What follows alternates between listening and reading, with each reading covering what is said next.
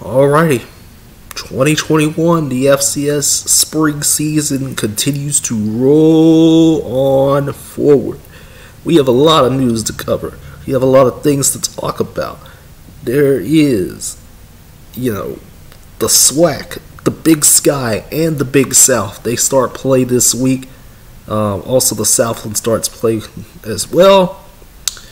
And, things are going to be interesting. The action gets rolling on Friday night with Southern, and I believe Alabama A&M, and it goes all the way to Sunday with a ranked Tennessee Tech, ranked Jacksonville State, not Jackson State.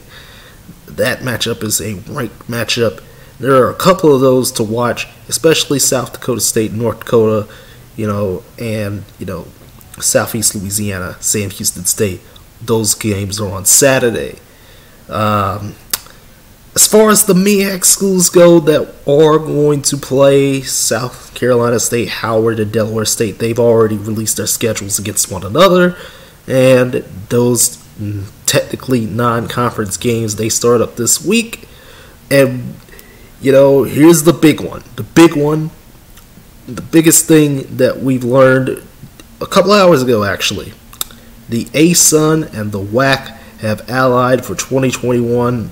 A waiver apparently must be in place because those 7 teams have automatically qualified, or they're going to automatically qualify for the FCS playoffs. It's not going to be like a whole conference thing this year. It's going to be, a scheduling alliance. That's what it is. That's what it's called.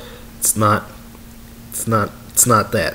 It's not whatever people are saying. They're going to join the WAC for 2021. It's a scheduling alliance. It only works, because it's an alliance, not a true conference schedule. It's not a true conference schedule because the games against Tarleton don't count, and the games against Dixie State don't count. The Dixie State schedule is already pretty much full.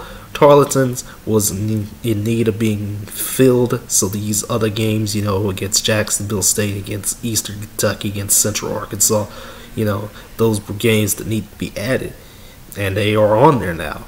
So now Tarleton's schedule is full. Eastern Kentucky released their schedule. Central Arkansas released their schedule. I know some of the other schools will be releasing their schedules soon enough, but yeah, lots of interesting stuff there to break down from the ASUN and the WAC allying.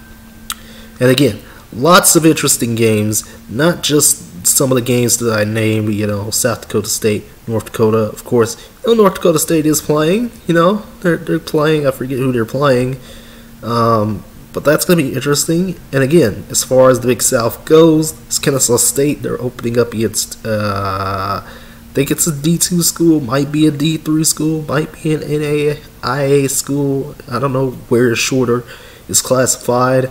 Yeah, that's not even going to last very long, if people decide to watch that, because, it's not an interesting team to be going up against in, FCS football, which is, a big problem.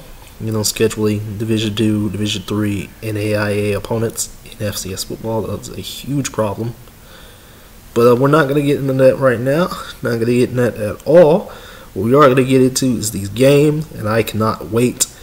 Sure, some of them will be canceled. Some of them will be like, oh, well, I don't know what's going to happen in some of these games. I don't know all the spreads. I don't know every player. I'm just excited for more football, I'll tell you that much. And it goes up against, a lot of different stuff. College basketball, a little bit of NBA, a little bit of NHL. I don't watch NHL, but, it's fascinating to see what the FCS is doing, even though it's a stupid decision. But we're three weeks into it now, so there's no backing down. So that'll pretty much do it here. I'll see you guys in the next video very, very soon. And yeah, take care.